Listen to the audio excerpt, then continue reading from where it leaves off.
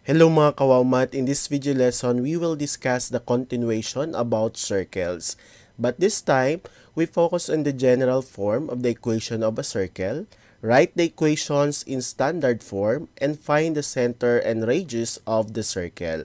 But before we proceed to our discussion, don't forget to like our videos and subscribe na rin kayo.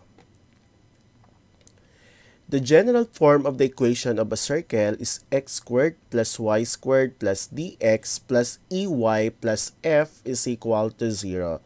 So, paano ba nangyari ito? So, from standard form of the equation of a circle, i-derive natin yung general form of the equation of a circle. So, kung babalikan natin, so from the standard form of the equation of a circle to general form of the equation of a circle.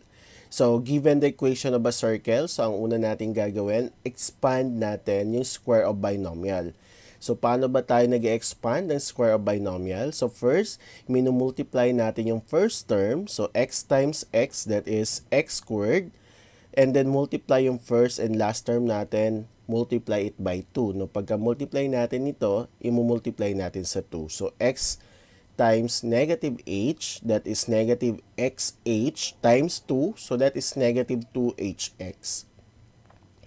And last, so multiply the last term twice. So negative h times negative h, that is positive h squared. So same process sa y minus k squared. So x plus y squared minus 2ky plus k squared is equal to r squared. So after nito, we are going to combine and then simplify all the terms. But this time, so ang gagawin muna natin, ang gagawin lang natin class, combine muna natin yung mga terms and then i-arrange natin. So after natin ma-arrange, so that is x squared plus y squared minus 2hx minus 2ky plus h squared plus k squared is equal to r squared. And then lipat natin si r squared dito sa left side. Okay? So magiging squared plus y squared minus 2hx minus 2ky plus h squared plus k squared minus r squared is equal to 0. So if d is equal to negative 2h and e is equal to negative 2k, so let d is equal to negative 2h and e is equal to negative 2k and f is equal to h squared plus k squared minus r squared. So papalitan natin ito. So ang mangyayari, so yung x squared plus y squared and then yung negative 2hx natin magiging plus dx na. Kasi pinalitan natin, no, inequal natin yung negative 2h sa d. So that is plus dx. And then, same with negative 2k plus ey. So, ito, pinalitan natin yung negative 2k ng e. So, that is plus ey plus yung h squared plus k squared natin minus r squared, pinalitan natin ng f. So, from the standard form of the equation of the circle to general form of the equation of a circle. So, write the general equation of a circle with center of 4 and negative 1 and a radius of 7 units. So, mag-start tayo sa standard form ng circle. So, yung h natin dito is positive 4 and yung k natin is negative 1. And the radius 7 units or r is equal to 7. So, from the standard form of the equation of the circle, isi-substitute natin yung value ng h natin and k at the same time yung radius natin. Since yung h natin is positive, so magiging x minus 4 squared plus yung k natin is negative 1. So negative times negative 1, that is positive 1. So y plus 1 squared is equal to, yung radius natin is 7, so that is 7 squared. So 7 squared, that is 49y. So, 7 times 7 is 49. So, after nito, expand natin yung square of binomial. So, expand lang natin yung square of binomial natin. So, x minus 4 squared, that is x times x, that is x squared. X times negative 4, negative 4x times 2, that is negative 8x plus Negative 4 times negative 4, that is positive 16. So, same sa yung gagawin sa y plus 1 squared. So, y times y, that is y squared. Y times 1, that is 1y or y na lang, times 2, that is 2y, plus 1 times 1, that is 1. Copy 49. And then after that, anong gagawin? Arrange lang natin yung terms. So, i-arrange natin yung terms to general form. So, maging x squared plus y squared minus 8x plus 2y plus, so simplify natin ito. So, lipat natin yung 49 dito sa left side natin. So, 17y, so 16 plus 1, that is 17, minus 49. So, from here, so nilipat natin, so kaya nagbago yung sign, equals to 0. So, simplify 17 minus 49, that is negative 32. So, the general equation of a circle is x squared plus y squared minus 8x plus 2y minus 32 equals to 0. So, ang gagawin nyo lang, sundan nyo lang yung general form, no? Yung arrangement ng general form ng equation ng circle. So, mula sa standard form, square lang natin yung binomial, and then, arrange natin yung terms para maging general equation, or in general form, the equation of the circle. Next is, write x squared plus y squared plus 6x minus 7 equals to 0 standard form. So, kabaliktaran na to. From general form to standard form. So, paano natin gagawin? So, this time class, i-recall natin yung natutunan nyo during grade 9. How to solve quadratic equation by completing the square. So, paano natin ginagawa yon, no? How to solve quadratic equation by completing the square. From the given, we have x squared plus y squared plus 6x minus 7. So, ang gagawin muna natin, i-group natin yung x terms natin at y terms. Since dito, dalawa yung x terms natin, so pagsamahin natin. So, x squared plus 6x plus y squared is equal to 7. So, mula dito, pagsasamahin natin yung x squared plus 6x, ang gagawin nyo class, lalagyan nyo ng blank sa dulo. Kasi, ipiperform natin yung completing the square. So, paano ba ginagawa yung completing the square? Itong middle term natin, okay, yung middle term natin, i-divide natin by 2. I-divide by 2, tapos yung sagot is squared natin. So, 6 divided by 2, the answer is 3. Tapos, squared natin yung sagot natin na 3. So, 3 times 3, that is 9. So, kung anong sagot natin, dun sa in-squared natin, yan yung idadagdag natin dito. Okay? Para makompleto itong ano na to, quadratic equation natin. So, yung quadratic natin. So, x squared plus 6x plus 9. So, plus 9. So, ang gagawing class, kung nag-add tayo ng 9 dito sa left side ng equation natin, magdadagdag din tayo ng 9 doon sa right side ng equation natin. Tatandaan. So, after natin paghiwalayin yung x squared plus 6x, pinerform natin yung completing the square para malaman natin kung anong idadagdag natin dito para maging perfect squared trinomial na to. So, yung sagot natin, dinagdag natin dito, idadagdag nyo rin dun sa right side. Okay? So, ito ngayon class ay perfect squared trinomial na. So, pag perfect squared trinomial, pwede natin gawing square of binomial to. Paano gawin yon? Ano yung sagot nung dinivide natin sa 2? Yung 6. That is 3. Since positive yung sign, so pag ginawa natin square of binomial to, magiging x plus 3 squared plus, copy lang natin yung y squared, then 7 plus 9 is equal to 16. So ito ngayon ang standard form ng equation natin. So again, para maging square of binomial ito, kung ano yung dinivide nyo kanina at in-squared, yun yung ilalagay natin. So, since 3 yon, so maging x plus 3 squared plus, copy nyo lang, and then yung sum nito, that will be our standard form. Another example. Write x squared plus y squared minus 4x plus 18y plus 35 is equal to 0 is in standard form. Again, so mula dito, pagsasamahin natin, i-group natin yung x terms and y terms natin, no? And yung constant. So, pagsasamahin natin, since yung constant natin is 35, so ilipat na agad natin doon sa right side. So, positive 35, so maging negative 35. Again, mula dun sa given natin, pagsasamahin natin, i-group natin yung x terms natin at yung y terms. And then, after nito, after natin mag-group, lalagyan natin ng blank sa dulo para alam natin kung ano yung i-add natin para ma-complete natin ito.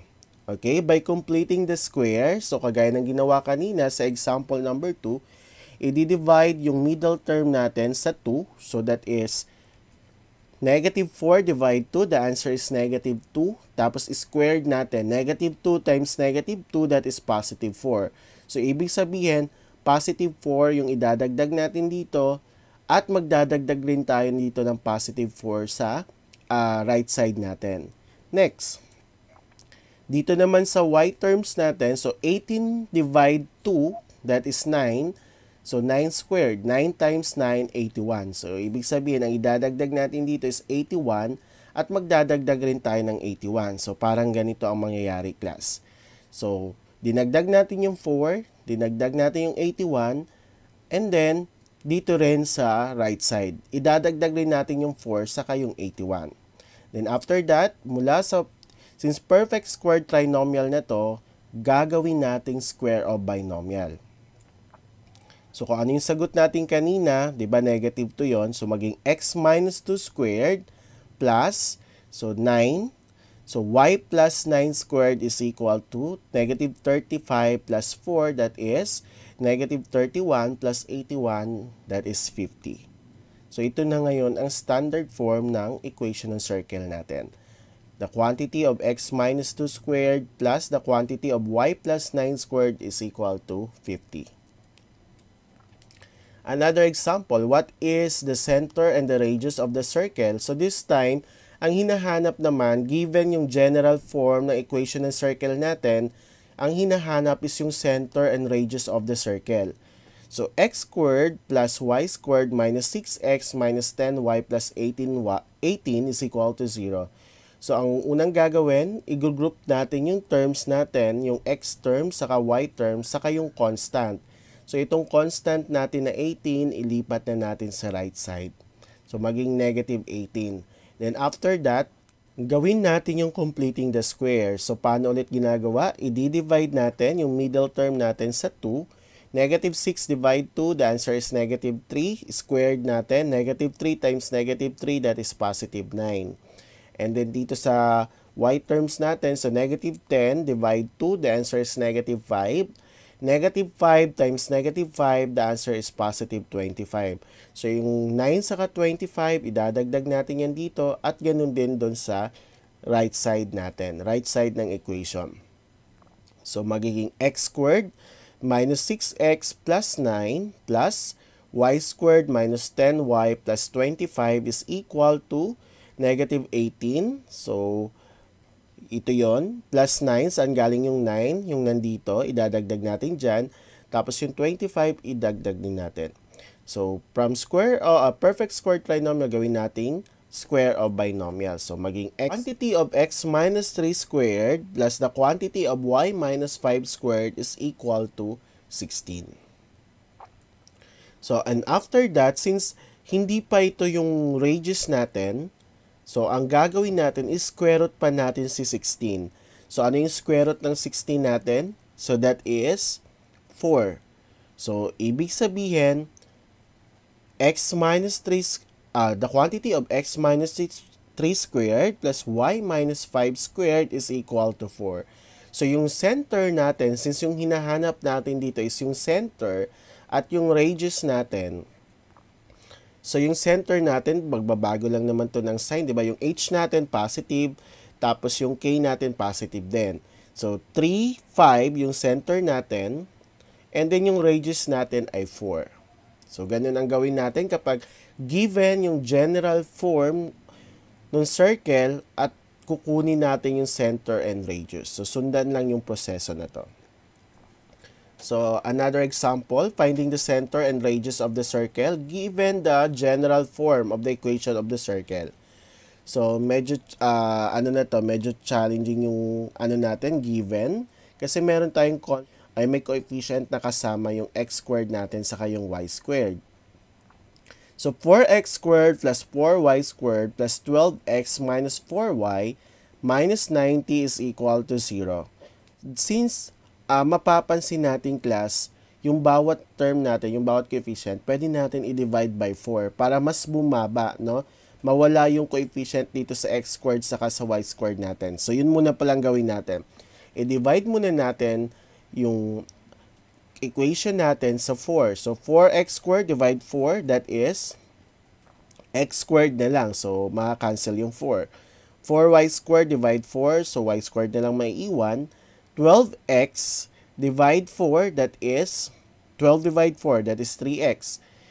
Negative 4y divide 4, so negative y is equal to 90 divide 4, so that is 90 over 4. So, ito ngayon ang gagamitin nating equation. So, pagsasamahin natin yung x terms natin, so that is x squared plus 3x plus blank, and then y squared minus y plus blank is equal to 90 over 4. So, ang mangyayari, gawin ulit natin yung completing the square. So, 3 divide 2, so that is 3 over 2, no? And then squared natin, 3 times 3, that is 9. 2 times 2, that is 4. So, yung 3 over 2 squared is equal to 9 over 4. And then sa kabila, negative 1 over 2, that is negative 1 half. Negative 1 half squared, so that is positive 1/4. So, ang yung i-add natin dito is 9 over 4. Dito naman, 1/4. So, same din do sa right side natin. So, dadagdagin natin yung 9 over 4 and then yung 1/4. So, magiging x squared plus 3x plus 9 over 4 plus y squared minus y plus 1/4 is equal to 90 over 4 plus 9 over 4 plus 1 over 4. So, kapag nag-add tayo ng fraction with same denominator, so madali lang to. Add natin lang yung numerator natin, divide it by 4. So, 90 plus 9, that is 99 plus 1, 100. 100 divide 4, the answer is 25. So, gawin natin square of binomial to. So, x plus 3 over 2 squared. So, ito lang yon. Kung ano yung nandito, yan yung ilalagay nyo dyan. Y minus 1 half squared is equal to 25. Since hindi pa tong radius na hinahanap natin, is kunin pa natin yung square root ni 25. So, square root ni 25 is 5. So, ibig sabihin, the quantity of x plus 3 over 2 squared plus the quantity of y minus 1 half squared is equal to 5. So, yung center natin ay negative 3 over 2.